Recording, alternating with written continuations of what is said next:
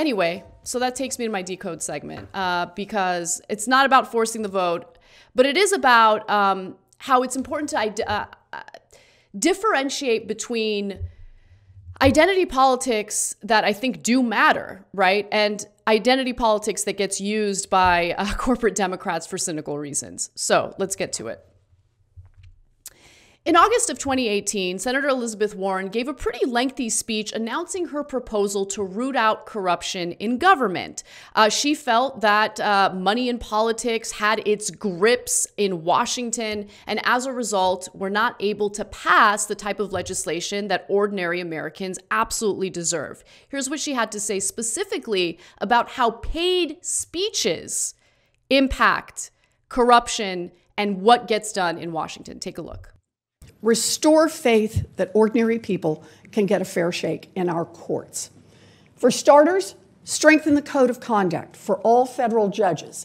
No stock trading, no payments from corporations for attending events, no honoraria for giving speeches, no lavish getaways and fancy hunting trips funded by billionaires. And I mean all federal judges, including Supreme Court justices. So what she's talking about there is incredibly important, and it's an issue that impacts pretty much anyone in a position of power in our government. In that case, she's talking about federal judges, Supreme Court justices, but this is certainly something that has impacted members of Congress. We have this revolving door of politics, and the whole idea is that as soon as these lawmakers are out of public office, they'll then turn to, lobbying firms, corporations, and places where they usually make incredible amounts of money simply due to their influence and their ties to Washington. This corruption is real. It's something that Elizabeth Warren was actually absolutely right about.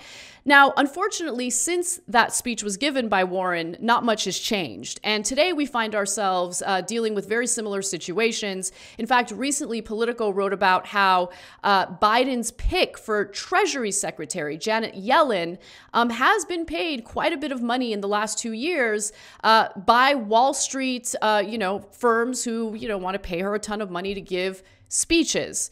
So I want to read you a few excerpts from what Politico has written, and then it's important to focus on the response by blue checkmark resistance types on Twitter, because it's a perfect example of how identity politics gets used cynically to hinder any real critique of flaws in our political system.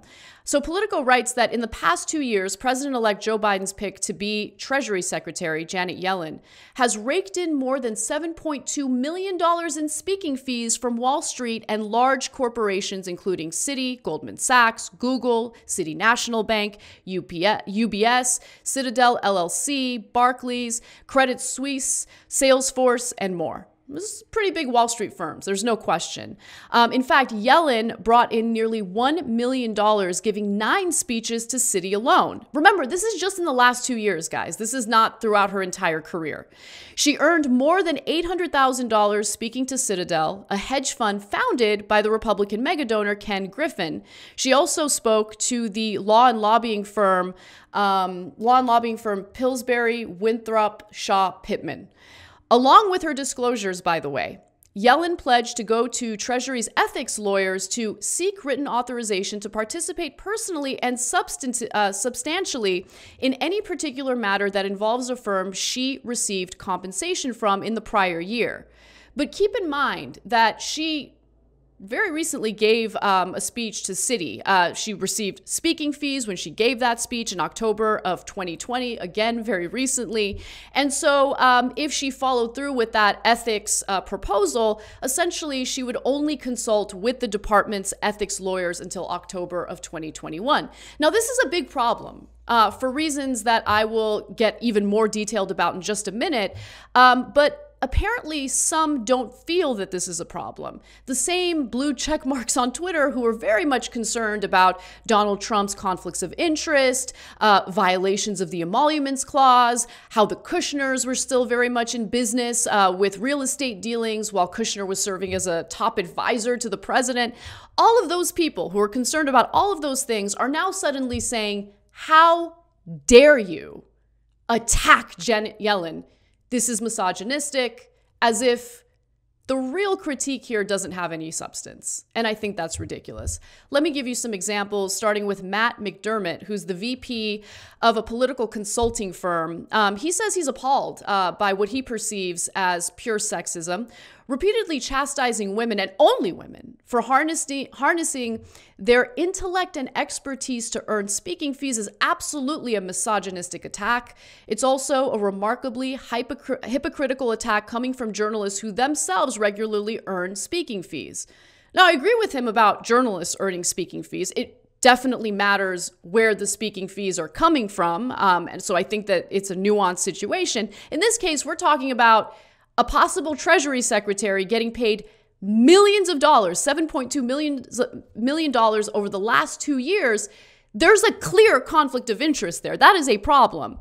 And by the way, it's also not remotely true that Politico only focused on Janet Yellen. In fact, in that same article, there was some focus on a male pick by the Biden team, Anthony Blinken. Anthony Blinken, Biden's nominee to be Secretary of State, disclosed the clients he advised through West Advisors, the consulting firm he co-founded with other Obama administration alumni. Those clients included the investment giant Blackstone, Bank of America, Facebook, Uber, McKinsey & Company, the Japanese conglomerate SoftBank, the pharmaceutical company Gilead, the investment bank Lazard, Boeing, AT&T, I mean, the list goes on and on. The Royal Bank of Canada, LinkedIn, and Sotheby's auction house. So the list goes on and on. More importantly, to all the critics, there was emphasis on a male person who's tied to the Biden team as well. But that was left out of the criticism that McDermott put out there. Now, other critics of Politico's reporting tried to draw false equivalencies between those who went after Alexandria Ocasio-Cortez for being a bartender and, people who are now criticizing Janet Yellen for the money that she made speaking to Wall Street executives. Here's an example. The people who belittle AOC for being a former waitress are the same faulting Janet Yellen for earning $7.2 million. So how much exactly should women make? Except it's not the same people. There are people on the left, well-intentioned people who have genuine and legitimate concerns about what's happening right now with money in politics. Now, money in politics isn't the end-all be-all regarding our political system and how we need to fix it, but it is an influencing factor that we need to address. And that argument was absolutely ridiculous because, as we know, those who have minimized AOC's accomplishments are usually people like Ben Shapiro, who like to point out the fact that she used to be a bartender. But being a bartender isn't a conflict of interest if you want to be a public servant. Getting paid millions of dollars by Wall Street when you're possibly about to be a Treasury Secretary is a giant conflict of interest. One more example. So AOC is faulted for being a waitress that doesn't make enough money, and now Janet Yellen is being faulted for being a baller that makes too much money. I'm starting to think the real problem is the rampant and pervasive sexism that is still allowed to invade too many opinions. So I do want to address that because, again, this isn't about how much money Janet Yellen has made. If Janet Yellen had made $1 million the way Bernie Sanders did by writing a book after running for president in 2016, that was well-earned money. That's not a conflict of interest. That has nothing to do with how he performs his job. It wouldn't have anything to do with how Janet Yellen would perform her job. But that's not the case here. This isn't about the amount of money she's made. It's about how she's made it. So let's talk a little bit about one other person, and that's, of course, Stephanie Ruhle. Stephanie Ruhle was outraged about this reporting from Politico, where she wrote, "Seriously, are you kidding me? Do better, Politico. Janet Yellen was paid market value." But listen, to be fair to Stephanie Ruhle, she's consistent. I mean, she seems to love conflicts of interest. She's a walking poster child for conflicts of interest as someone who worked as a hedge fund salesperson and then immediately pivoted to anchoring the news on MSNBC. And by the way, just recently she faced some backlash for appearing in a Chase ad. This one. Hey, this is Stephanie Rule, and I'm looking forward to my conversation with Chase, where we talk about life's unpredictable moments and how important it is to save and plan for them. I hope you're going to join us. Jay Williams and I are going to dig into all the crazy things we're dealing with in our lives right now and how we can best prepare for them. I'm excited to be part of Chase Chat's webcast. I hope you'll join us. So apparently there was enough backlash toward that ad that finally Chase decided to distance themselves from Stephanie Rule. Chase Bank to stop using MSNBC's Rule in promotional ads after conflict of interest concerns. So it looks like conflicts of interest really do serve as a concern for Americans who want fair reporting, who want accurate representation in Congress, who just want to be represented appropriately without corrupting factors like, you know, paid speeches, promotional partnerships, and things like that. So there seems to be an acknowledgement that a conflict of interest is a problem here. But for some reason, using that argument in the context of Janet Yellen getting paid $7.2 million over the last 2 years for giving Wall Street speeches is unacceptable because it's allegedly misogynistic. I'm here to tell you that it is not. It is not misogynistic, because what we're talking about here is the substance of what influences politicians and people who serve in government. We're not talking about whether or not Janet Yellen is fit for the job because she's a woman. We're talking about whether or not she's fit for the job based on influencing factors behind the scenes, based on conflicts of interest, based on corruption. And to give you other examples of how this has been accepted in the past as an issue in other contexts. Let's talk about how Hillary Clinton was criticized for her Wall Street speeches when she was running in the Democratic primary in 2016.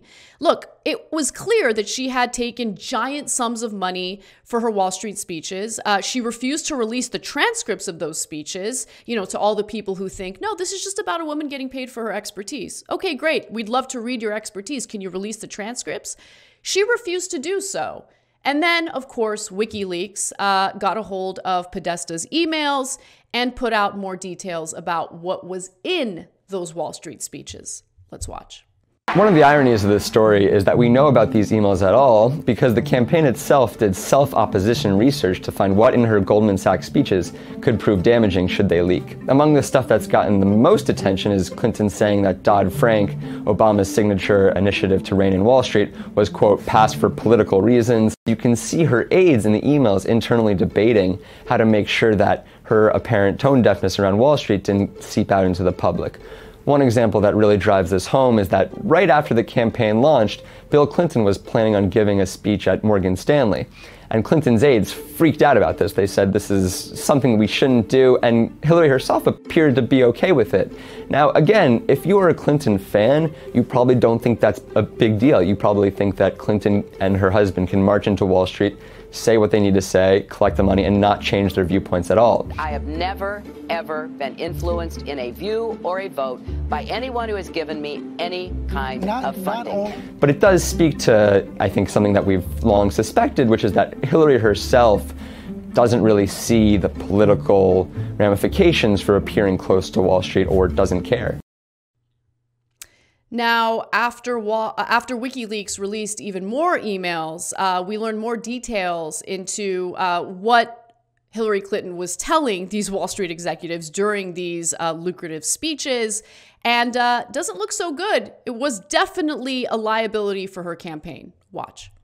But as a highly paid speaker, Clinton appears to have told the bankers, the people that know the industry better than anybody are the people who work in the industry. In the emails released by WikiLeaks, not authenticated by Clinton or NBC News, she also said new banking regulations after the 2008 crisis were passed for political reasons, and the jury is still out on the 2010 Dodd-Frank Wall Street reform law. And a stolen email, WikiLeaks says, was to campaign chairman John Podesta and others last October reveals Clinton decided to oppose the TPP trade deal she once supported even before seeing the final version, contrary to her later claim. An advisor writing, if she weighs in now without viewing the document, some in labor might wonder why she didn't just say she opposed earlier. So clearly, Wall Street wasn't hiring her for her expertise, especially when in her speeches she was telling them, you guys are better suited to understand these issues than people like me.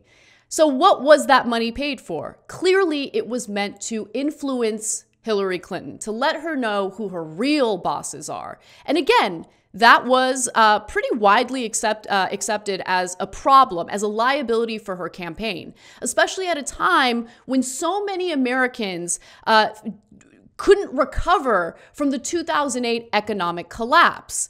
And the situation for many Americans has actually gotten much worse, especially because of this pandemic. So I think it's pretty important for the American people to understand the type of corruption at play at this very moment, especially when it comes to people in positions of power who get to decide what kind of relief we get, what kind of austerity gets passed in the future, what kind of tax cuts get promoted for the wealthy. These are issues that matter to us. We should know about how much she's getting paid by Wall Street firms.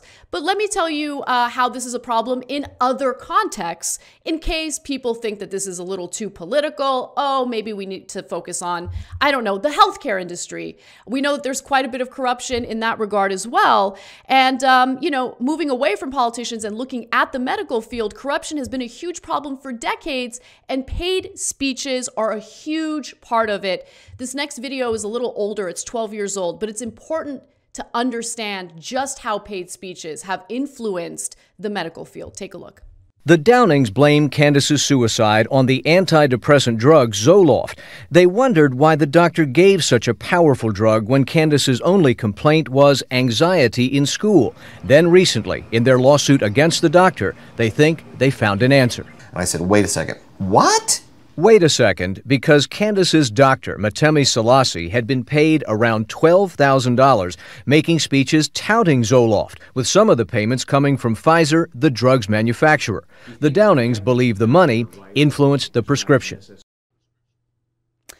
So luckily, there has been some progress on this front, something that, you know, people aren't talking about much, but Matt Brunig tweeted about it, and I looked into it more. Under the Trump administration, believe it or not, the Department of Health and Human Services Office of the Inspector General found that pharma-funded speaking engagements featuring doctors are typically illegal kickback programs. So even the Inspector General in the Department of Health and Human Services acknowledges that these paid speeches are a corrupting factor in how doctors prescribe certain drugs, which is incredibly important to acknowledge, especially as the opioid epidemic continues to tear across this country. The Office of Inspector General expressed significant concerns about companies' use of paid physician speakers based on the OIG's investigation and enforcement actions, and declared that paid speaker programs are often used to induce referrals or use the company's products. This is according to what was recently written in the National Law Review. This is coming from, again, the Inspector General within the Department of Health and Human Services. Pharmaceutical and device companies have settled numerous false claim act cases involving speaker programs over the years for substantial sums, notably including a June 2020 $642 million settlement with the United States centered on allegations regarding the company's speaker programs.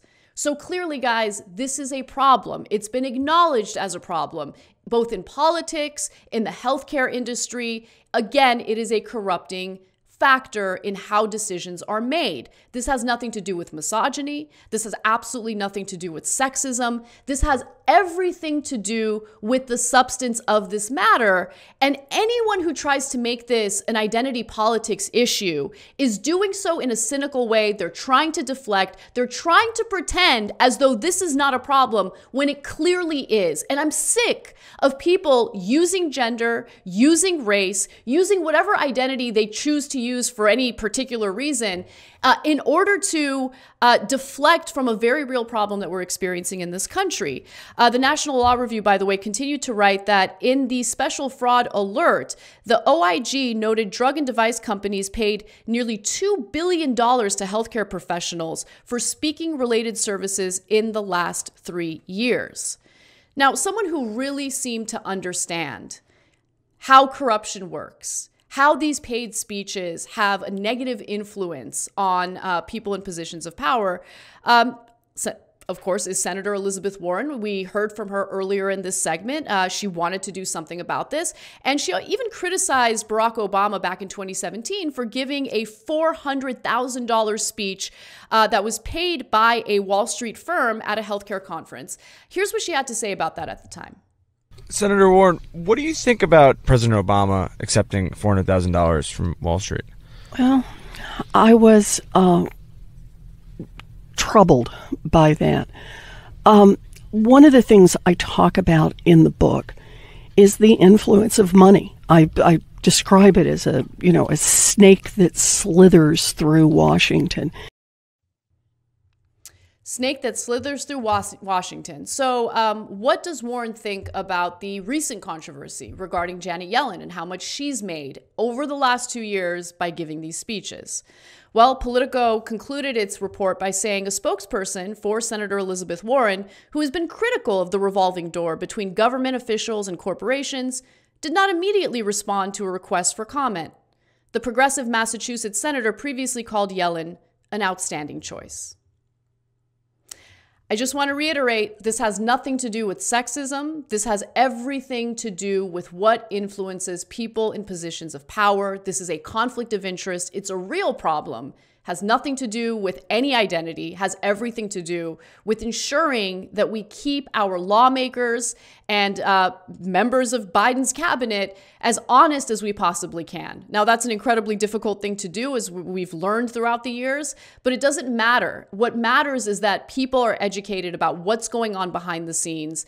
It's important for people to understand what kind of flaws we have in our system. That way we can identify those flaws and actually work to change them.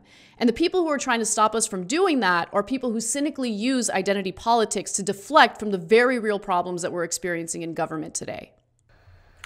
Interesting choice for Senator Warren to call money in politics like a snake that slithers through the system.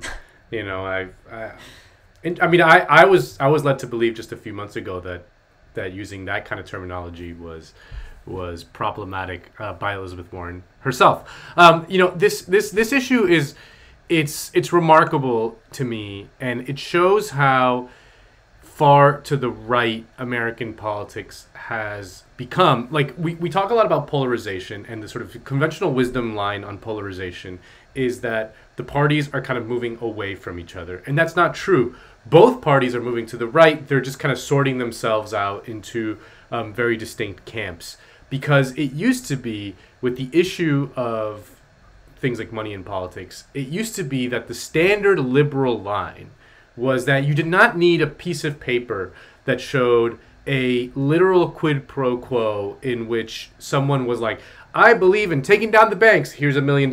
I believe that the banks are, you know what I mean? Like what Hillary Clinton is saying there, that sort of incredibly narrow definition of like, I've never changed one of my views in exchange for money. That's like, think about how narrow that is. And it just used to be that the line of, the liberal line was like, even the appearance of the corruption was enough, because it isn't, it's never the case that it's like they take some like firebrand reformer and then pay him off and then they kind of turn into a complete shill. That's not really how it works. I mean, obviously there's examples of that, but the sort of more structural critique is that it kind of flows both ways, and it's much softer than that. It's much kind of it happens on a sort of deeper level. It's like the famous Chomsky interview where he's talking to like some BBC guy. Or I don't know if he's from the BBC, so some British journalist, and he's like, but I've never taken orders from someone to change my views. And Chomsky's like, yeah, because if you believed a certain different other thing, you wouldn't be sitting in that chair. If you believed what I believe, totally, you wouldn't be sitting in that chair. And that the system that you're talking about is the one that enforces that kind of thing, right? That enforces an ideological discipline from these people. I mean, that's like, Hillary Clinton is she's not being paid off to change her views on anything. She's being rewarded for her views. If that makes sense? Yep. And that sends a message to everyone else that if you have these views, you too will be rewarded. So that's how the corrupting influence works. It's not like here's a piece of paper, change everything you believe in to adhere to these principles. It doesn't work like that. Yeah, no, you're absolutely right about that. And also, I mean, so yes, the money gets paid to like-minded individuals. But then on the back end, you also have to acknowledge that someone like Hillary Clinton, most people in general, are not going to want to bite the hand that feeds after the fact, especially knowing that that is, a lucrative source of income for you, and is likely to be so when you're no longer serving in government, right? Because that revolving door is an issue. Like the revolving door, when you look at Crowley, the person that AOC beat in New York, what did he do immediately after losing to AOC? He went and started working for a lobbying firm where he's paid handsomely, right? Because they want to do something. They want to earn money after the fact. Oh, yeah. And so a lot of them end up being lobbyists. A lot of them end up serving on boards of giant banks, all sorts of things that are lucrative and work against us. But that kind of thinking, again, corrupts their decision-making when they're supposed to be serving us. And so, yeah, it is a huge problem. And to just simply brush this off as, it's a misogynistic attack. Come on, please. You guys do better. You guys need to do better. Yeah. And I hate saying that they're intentionally doing it to kind of clear Yellen's name here, but some of them are. I think it's definitely cynical. I think there are some people who want to be good people, and so once they see that people are arguing that it's misogynistic, they'll get scared and say, yeah, it's definitely misogynistic. But no. People have been criticizing both men and women who engage in this kind of behavior. This is not a female situation. This is not a misogyny, story about misogyny. It has everything to do with, again, corruption, conflicts of interest, and what we need to do to acknowledge it and fight it. Anyway, that was a long segment. Sorry, I just had a lot to say about it because I can't stand. And I've experienced it firsthand when it comes to, let's say, progressive candidates who want to challenge incumbent corporate Democrats. First thing you see by establishment press and corporate press is ridiculous, defamatory attacks alleging that the progressive is sexist or is racist or is mean to his or her workers, like whatever they can think of to smear that person. But at the end of the day, this isn't about identity politics. This is about, again, doing something to root out the flaws that we're seeing in our system. And I'll stop talking now. No. Go ahead. Go ahead. Take it away. away. Go off, Queen. That's what I tell. That's what I Queen. tell Janet Yellen to defend her when she's speaking to Wall Street.